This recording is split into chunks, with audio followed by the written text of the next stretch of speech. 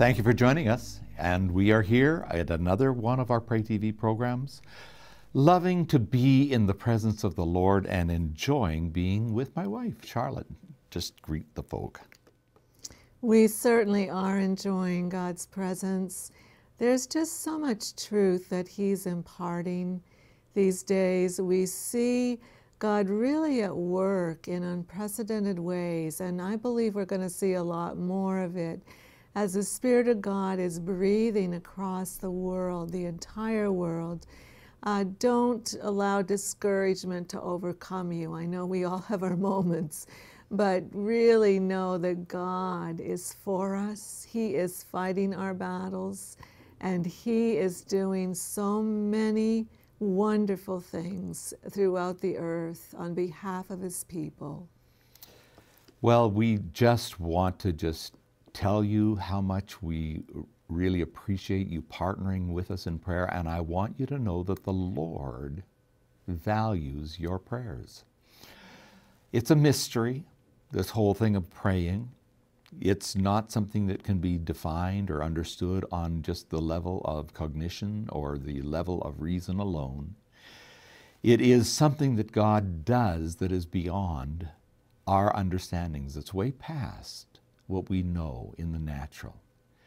We do understand that all of the things of life, all of the things of His creation of us and His creation of all of the universe is filled with mysteries. And there's so many layers of it that we will not be able to really understand it. We get glimpses of it. Science is helping, but we know that there are so many layers that are so complex, and we can't get a perspective on it because we're in it. But I want for us to begin to look at a verse of Scripture here today that is going to help us to really do a work of what I would call examination of our souls. This portion of Scripture is taken from Psalm 19, and we are going to be looking at this whole thing about being able to discern what's going on inside of us. And this is difficult, like understanding the universe is difficult. Understanding what motivates us, what moves us, what causes us to either respond positively to the Lord or with sinful actions. It's all very mysterious. But the Lord wants us to do the work of examining. And this examination is something that is going to help us. And we know that God's going to use this portion today to be able to bless us. Psalm 19, verses 12 through 14 in the New International Version of the Bible says, "But who can discern their own errors? Forgive my hidden faults. Keep your servant also from willful sins. May they not rule over me. Then I will be blameless, innocent of the great transgression.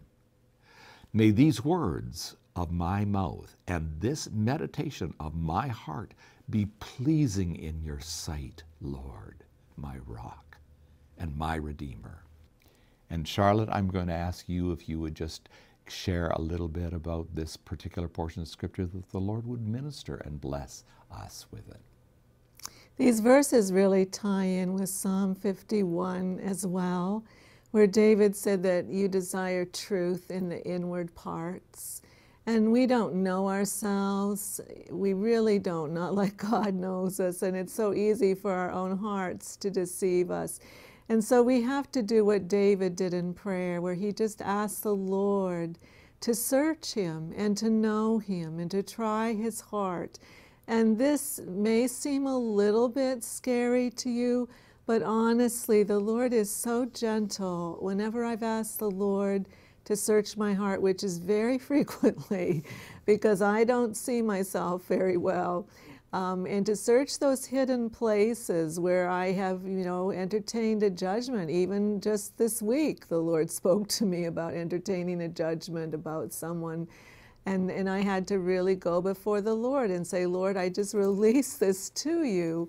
But there is freedom in that. There is a real sense of keeping accounts with God, keeping them really current and up to date so we don't get clogged up with a lot of junk in our innermost being. And so I just want to encourage you today. allow the Lord to do this in your heart, because it is really something that will strengthen us. It will cause us to know God even better and to welcome His presence in our lives and to grow. And I know that we all desire to grow in the Lord, and this is one way in which we do it. When I was a child, I heard a lot about prayer changes things, and it does. But I'd like to suggest here today that prayer changes me, and it changes you, and that's what changes things.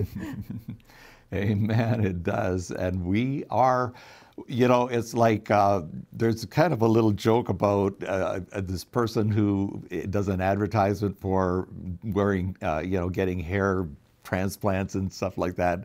And he kind of says, and I'm a client too, you know, and we are all clients of what God is doing in this area of transformation. We are being changed, and it's important that we do the work of examining our hearts, as Charlotte has alluded to. It's vital. But, you know, it's almost impossible for us to discern our own hearts and our own motives. Everybody, the Bible says that every man does right in his own eyes.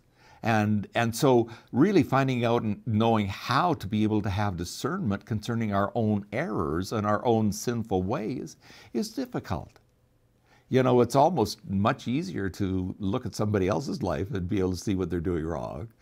But that's not what's important. What's really important is for us to be able to ask the Holy Spirit to reveal to us what we need to change, what we need to alter, what we need to make subject unto Him. And He will give us the guidance that we need. And today we know that this portion of Scripture speaks directly to this in Psalm 19. And we're looking at verses 12 through 14 in the New International Version of the Bible.